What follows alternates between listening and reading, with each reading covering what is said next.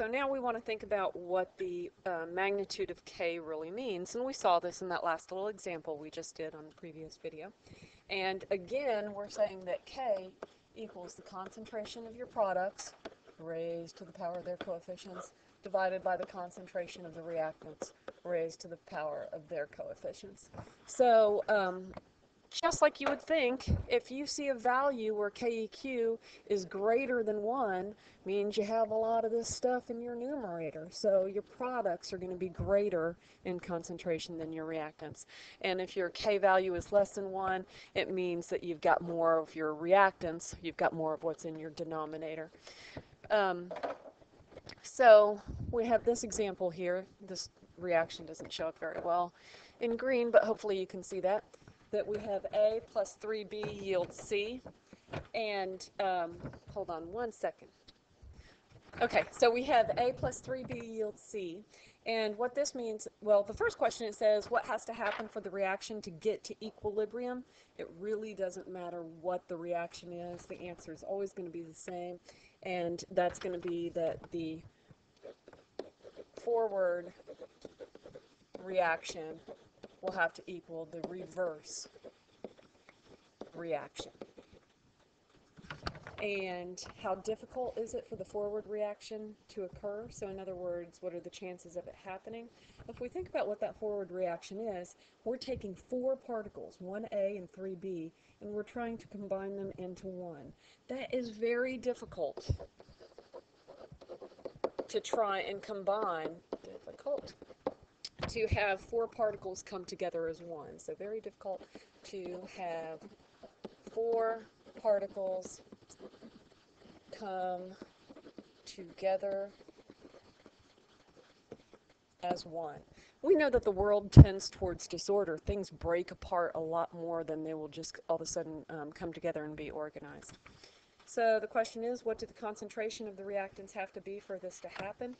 Well, let's use an analogy. Let's say that we all have little sticky balls of clay, and I chose 4 people, and we went outside and said, okay, on the count of 3, we're going to throw our balls of clay up into the air, and you're going to make them stick together and form one ball of clay. Again, that would be really, really hard. The only way that we can maybe have that happen is if we got the entire school to have a ball of clay, and on the count of 3, we all threw them up in the air. Yeah, there's a chance that 4 of them will come together and stick together as one particle. So your concentrations of your reactants would have to be very high for this to happen.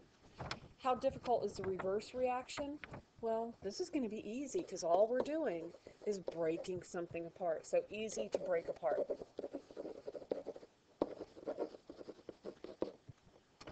And what do the concentrations of the products have to be for that to happen? It doesn't matter. They can be low. And it would still occur. And what does that tell us about the magnitude of K?